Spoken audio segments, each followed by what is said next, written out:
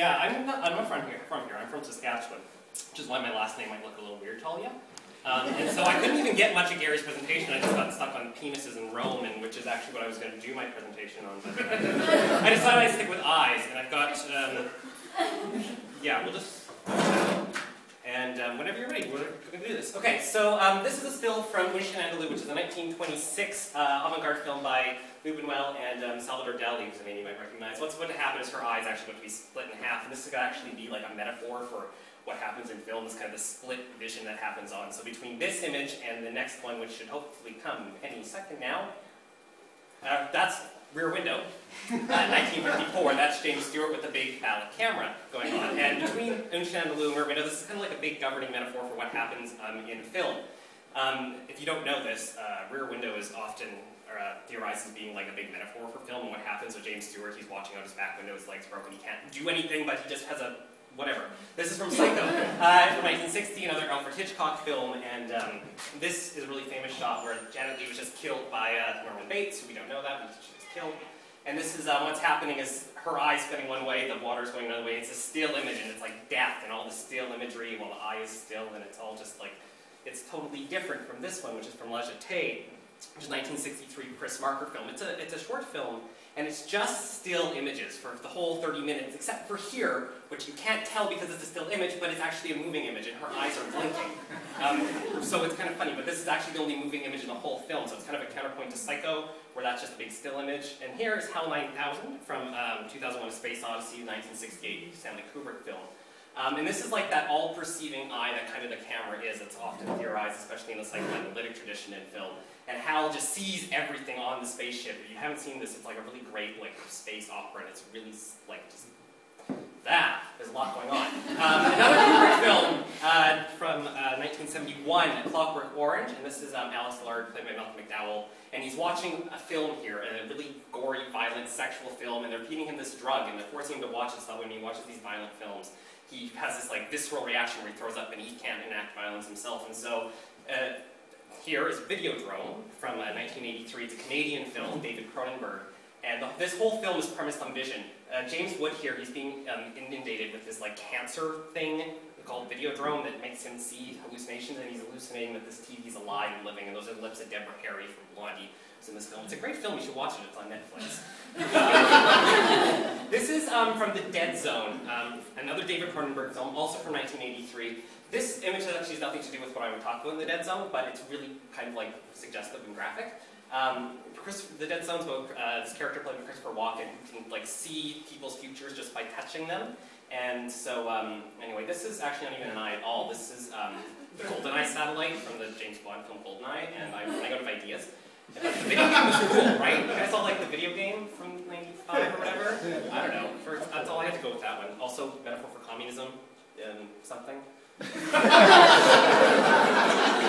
I got nothing. There we go. Scream from 1996, the Wes Craven film, which isn't really, this isn't really eyes going on, your eyes are closed, but this opening scene with Drew Barrymore, she's being watched, and you know, he asks her, do you like scary movies, right? And so it's kind of like that whole thing where instead of us watching movies, like the movies are kind of watching her, because this scream, this ghost face, he is that kind of that all-encompassing, that whatever. This is from Lost Highway, the David Lynch film from 1997. I actually fell asleep watching this, so I haven't seen it all. And I actually have, this is near the end of the film, where this creepy motherfucker comes in, excuse my French, and he's filming Bill Pullman and his wife, and it's really weird at the beginning of the film. Bill Pullman and his wife, played by Patricia Arquette, are getting these tapes of them sleeping, and we don't know how.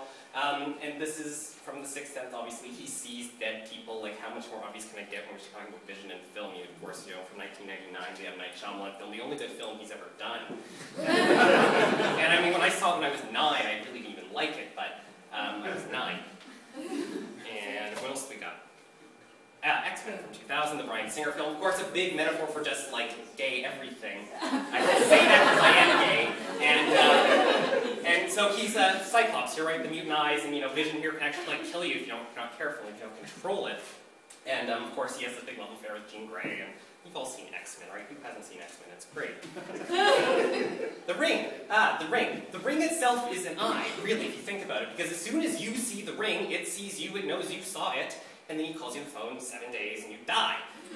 Right? And so the movies can kill you. is kind of the whole metaphor of the ring, and kind of the whole, one of that governing logic behind like Unshin and Dalu, right, where it slices the eye. And this is from Pan's Labyrinth from 2005, 2006. The Guillermo del Toro film from Mexico. I don't really have anything to say about this image, except it's really cool, and I really like this scene in the movie. And if you haven't seen it, you should just watch it for this scene, because this guy's eyes are actually on a plate, and then when the girl steals food, he puts the eyes in his hands, and like, it's creepy as hell. This is actually shot from The Diving Bell and the Butterfly, the Julien Schnabel film from France from 2007, and this is, how do I explain this concisely?